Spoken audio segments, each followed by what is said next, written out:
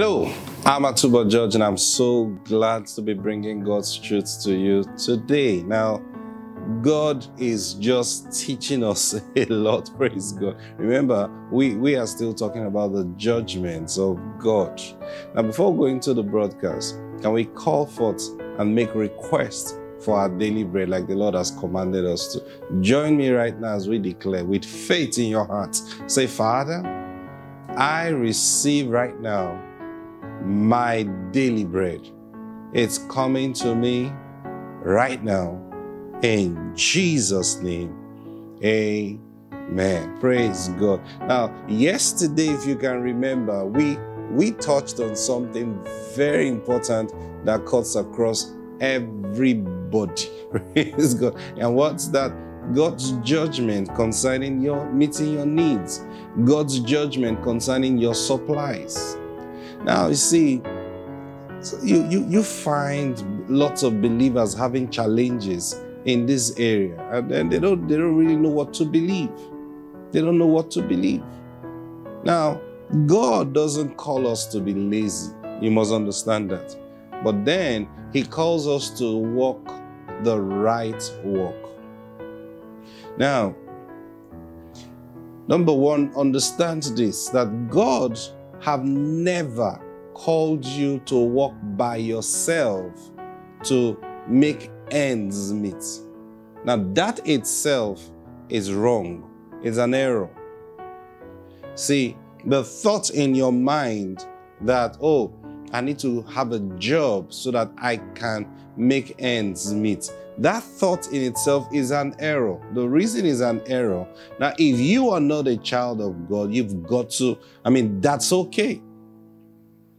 But if you are a child of God, that thinking in itself is an error. We walk because we have a purpose to fulfill. You get what I'm saying? We walk because we have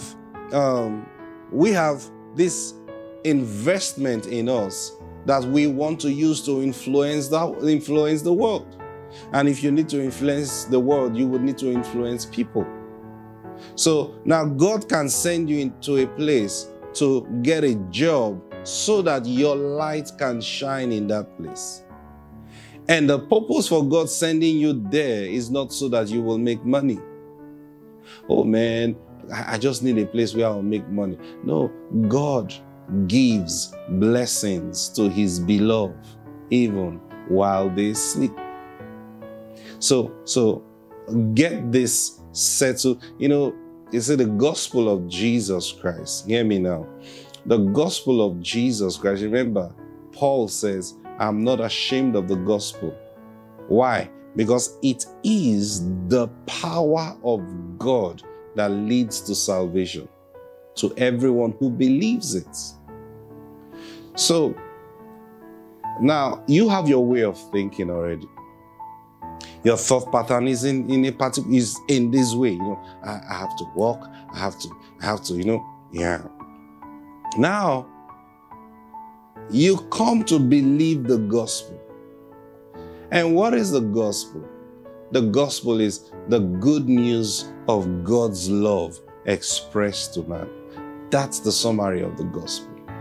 The good news of God's love expressed to mankind.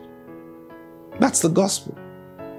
Now, when it comes to meeting my needs, what is the good news there? The good news is the fact that God has already taken care of all the needs that would ever show up in my life. And now He calls me to say, seek ye first the kingdom and its righteousness, and all these things shall be added unto you. He didn't say seek first the kingdom, and then when you now have the kingdom, I say now I have the kingdom, so I know I'm going to heaven now. Now let me go and look for a job. Let me go. No, that's not what He's talking about. He is talking about, now what does it mean seek the kingdom? He's not talking about come to church and get saved.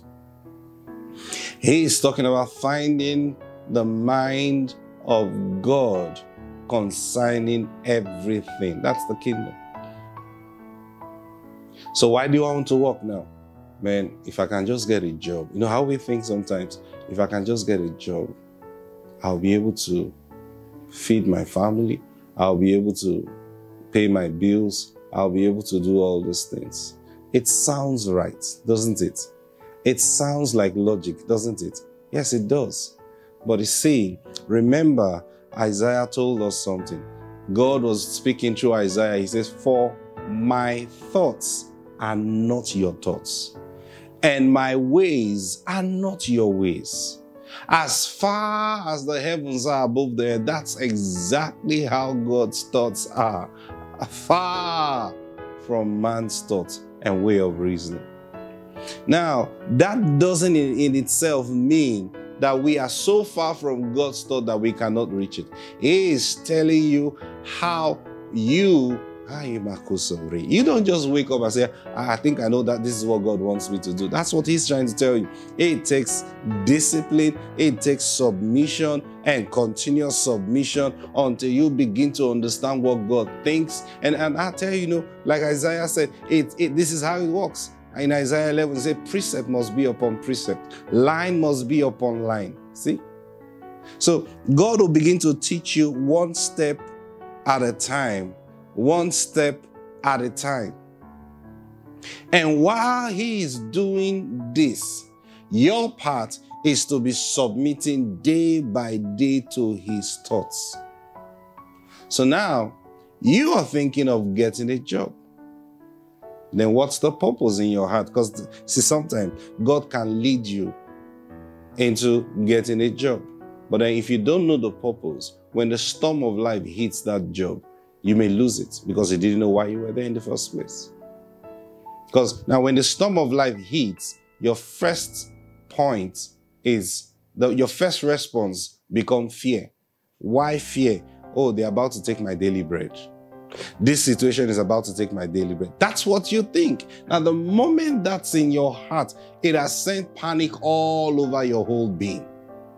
And then soon you begin to respond to it. And that's why you will tell a lie to keep your job. That's why you would, you know what I'm talking about? You would do wrong things just to secure that job. Because you're thinking, man, I cannot afford to lose my daily bread.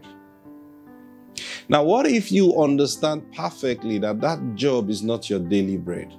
Your heavenly Father gives you your daily bread, even though you are working somewhere. What if you come to that place of understanding? Now, I'm telling you the truth. Now, when your job is attacked, because the storm of life will surely come. It doesn't matter how well you got a vision that God told you. So just like some people, they say, when they got married, they prayed, they fasted, and then they got married. And they saw a vision. There were several prophecies to confirm that this person is your wife, this person is your husband. Independent prophecies, so there's no way they could have coined that up. And so they believed that they were entering into God's purpose. And now, the challenge of life hits them. Now, their first response becomes fear.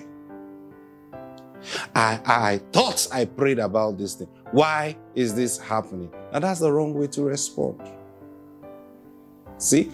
Because the way your first response to a situation may determine how that situation will end. If it will end in your victory or it will end in your loss or your defeat. It's all about your mindset. Now, the fact that God led you into something doesn't mean the challenges of life will not come. The challenges of life will come again. It came against Jesus. And guess what? Jesus was the Word of God made flesh. Satan still came to tempt him. Jesus still faced challenges. He still faced difficulty. You remember, he was in the boat with them and there was a storm. The disciples were so scared they thought they were going to die that day. So they went to wake up Jesus and said, "Don't you care that we perish?" I mean, they had to blot it out like that to him. Man, this is wickedness. You're sleeping and we're here dying. Because, now they knew, they were not thinking one bit that Jesus was going to die. So it's more like you are just sleeping and this wind will carry all of us away and maybe drown us. You just come out alive and then we may be gone. Praise God. Now, that was their fear. That was their response. But when they woke Jesus up, what did he do? He looked around. Jesus didn't say, oh, wow, Peter, lock that. Hey, pull. No. He looked around and said, where is your faith? Oh, look, don't talk about us. There's a problem. Finish that problem, then you can rebuke us. You understand? He said, where is your faith? Then he turned and said, peace, be still. I love that phrase so much. Why? Because the day the Lord made me understand what Jesus actually said, I was like, whoa. Praise God, like, that's it. That's it. Peace, be still. There was peace when they started out that journey. And they started out that journey committing that journey in the hands of the Lord, and there was peace there. See? So now Jesus woke up to a storm, and then you know what he thought? We started out this journey in peace. We commissioned this journey into the hands of peace. So where is this trouble or turbulence coming from? It came to attack the peace that was reigning on that journey. So now Jesus, all he had to do as the deciding factor was to speak his authority to show who reigns. So he looked around, where is peace? And I can feel turbulence speaking to him. He said, no, we are the ones in charge here. Hey, peace, be still. Thank you, Lord Jesus. Now, you need to speak to your body sometimes like that. You need to speak to your finances when things are getting chaotic. You remember, how did I start this thing? Did I start this thing in turbulence? How did I start my marriage? Did I start my marriage in turbulence? Hey, we started it out in peace. We committed this whole journey in God's hands. Sometimes you're in a plane and everything is looking like, woohoo, you know what I'm talking about. How did you start that journey in the first place? Can you remember? Peace. I didn't tell you to leave. So wherever you've gone to, be here still. Yeah, that's what Jesus meant. Peace, be still. And the Bible said there was a great calm. So peace was just standing aside and letting turbulence, and when Jesus stood up, he's the one that would decide. When he called back peace, he just like lighting up the lights in the house. Do you see the darkness trying to look for the door to rush out? No. When everywhere is dark, you're walking, everything is a bit chaotic, you hit your leg here, you do that, and then suddenly you turn on that switch and the light comes. What happens? There's going to be a great calm in your mind. Praise God. Yeah. Now that's exactly what happened. Jesus turned on the light for peace to reign, and peace just swept into that whole arena and brought calmness to the place. Why? Jesus was walking by the light of God. Now that's just, you see, now someone else will begin to look at the situation and trying to find a way to solve it. The same thing with your marriage. The same thing with your job. You started out this thing right. You believed so. Now there's a challenge. Don't respond in fear. Don't respond. Because when you respond in fear, everything you say will just be wrong. And the more you speak, the more you give Satan the advantage over you. Because he will use your own words to accuse you. See that? That's why you must be careful what you allow to come out of your mouth, especially in turbulent situations. You must be careful. Don't blame the devil. When it comes to marriage, don't blame your spouse. No. Don't try to look at what they did and say, this is the problem. Before you get to solving that problem. Now, yes, sometimes, because the devil always look for a room. A doorway to come in. So someone will make a mistake. But before you get to that point, always take charge of the situation and calm it. Hear me? Don't get into a situation and start a shouting competition. Don't get into a situation and start in anger. This is rubbish. I cannot accept this. No. While all that storm is raging, peace. We started this journey in peace. Peace, be still.